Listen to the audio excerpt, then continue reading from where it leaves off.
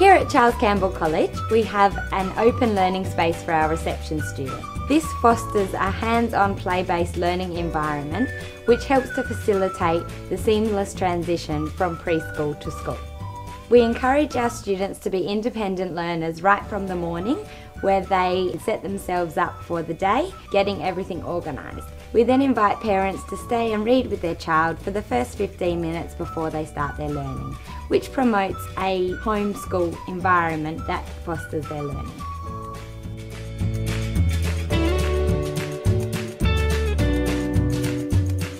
Students participate in literacy tutorials 2 times a week, where they work with the teacher in a small group environment, and the focus for this is on reading and comprehension strategies.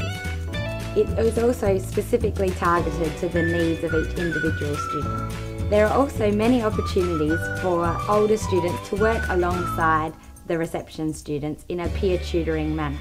Each week we visit the Art of 12 library, where the students are able to borrow books to take home for the week, as well as have the opportunity to read with some high school students, which they absolutely love. We join together with the 1-2 classes for community learning once a week, where they have the opportunity to work in our kitchen garden, planting produce in our garden, and then using this produce that they have grown to cook foods in the kitchen, which is working towards a more sustainable future.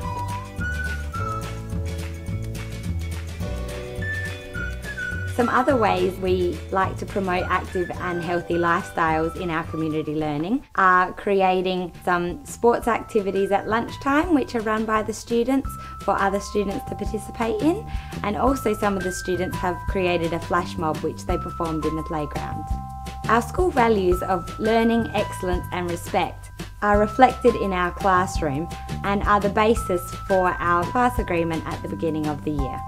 Students decide what these values look like and how we need to behave in the classroom in order to meet each of these values.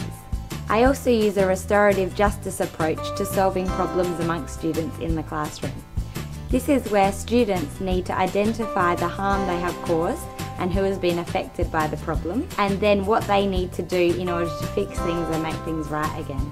I feel this really empowers the reception students, and they get a sense of ownership of their problems instead of always asking teachers to solve their problems.